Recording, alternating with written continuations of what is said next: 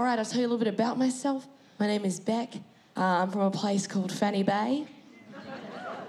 But then again, aren't we all? So, no bragging. I also work at a little-known Swedish furniture store. Legally, I can't tell the name. Hopefully, you put it together yourselves. So. Also, I should address this up the top of my set. Yes, I am a girl. I know, but you're so funny. Ugh, it's crazy. I love being a girl, but I really do want to know, like, what it's like to be a guy. Like, do you want to know? Well, yeah, like, do you want to know what it's like? Yeah. You were staunchly, no, disgusting, stop it. Good on you for believing in yourself. I envy you. I just, for a day, I'm like, you know, like, what is it like to crack a boner? You know? Like, what is it like to have them balls? What is it like to not understand the word no? I'm joking. I'm sure you're fine. No, absolutely. It's mostly the boners that I'm interested in. I keep it up, boys. That's what I have to say. It's just such a simple system, the bonus. Like, you get horny, you get a bonus. Like a full body thumbs up. It's like, yes! Fucking ready! Because when I get horny, it's just like a 50% chance that I need to pee. It's like... what a sexy mystery. I have a theory about the female anatomy. I feel that it's very similar to a swimming pool. Because it's not wet, don't go in there. Unless you have a skateboard. I should tell you all now, I have a boyfriend. Sorry, everybody. Okay, wow, hurts. Yeah! I have a boyfriend. He's quite a bit older than me. People always say things to me about it. They're always like, oh, Bec, dating an older man, you've got daddy issues.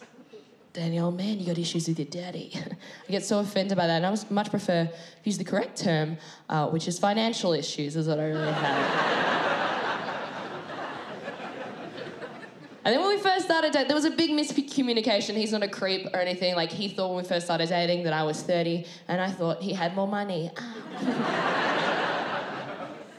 And we have an ongoing problem in the relationship. We've been going for 2 years now. I don't know if any of you will help me with this problem. The problem is that his name is Steve. Like, what do I do? It's such a horrible... Steve! Like, no woman has said mid-climax, oh, Steve! Like, not even Jesus hung out with a Steve, you know?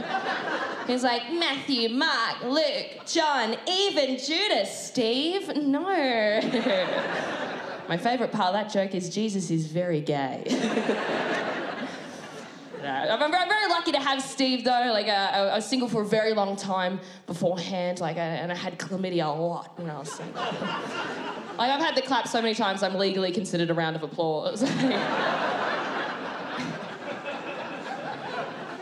I always got into trouble when I was single. Always trouble would find me, right? Even when I wasn't even looking for it. Like, one time I was just standing in a bar, and this cute guy starts walking towards me. And I'm like, oh, yeah. Then he keeps walking, and he gets about this close to my face. And I'm like, oh, no. And then he says the creepiest thing I've ever heard. He goes, hey, I'm really into girls with long ponytails. And I was a little bit nervous because I didn't want to get murdered. But as a woman, my first response when I'm nervous is to be very polite. Why do we keep dying? So I was just like, oh my God, that is so interesting. That is so funny. Because